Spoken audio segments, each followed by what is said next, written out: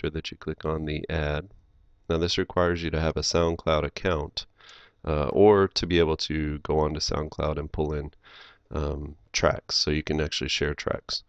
So that tells you how to do it. I'm actually going to show you. So let's let Mobirise update. So we'll kind of do a soft restart there. I have an article set up that I want to add some audio content into the middle of it or the top of it, maybe right here, right in the middle. So what I do is I click on the red add button, come over, and SoundCloud is in a couple of places. It's here under media, and it'll be real big, or you'll find it under the content here. Now I believe the only difference between those two is that you can see there's a buffer and it's not full width here in the article section, but here I believe it's going to be full width. So you actually have that option to make it full width or not. And so if you're adding it to an article, I would just choose the one from the article section. So this one I want to put in a specific place. So I'm going to grab it, hold on to it with the mouse, and I'm going to put it exactly where I want it to go.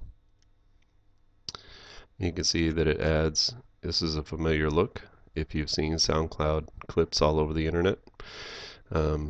You have a play button here, you have the, it tells you the track length and everything down here. You have the ability to share it, just like you would with SoundCloud. And then here we have our parameters, so all I did was, if you click on the actual section over here, sorry, or you can click on the blue gear. It gives you your block parameters. So of course you need the URL,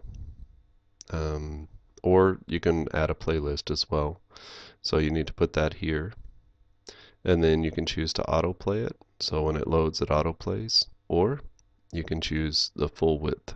And so you can see now that that takes up the whole width of the site, which really brings it out of the article, which is not really what we're trying to do in this particular example. So that is adding a SoundCloud file.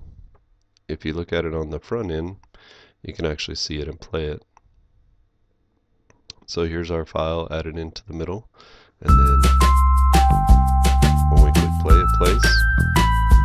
It's a full, you can skip to different sections. You can like it or share it. You can go to it on SoundCloud. So, and then it gives you a little bit of something at the end.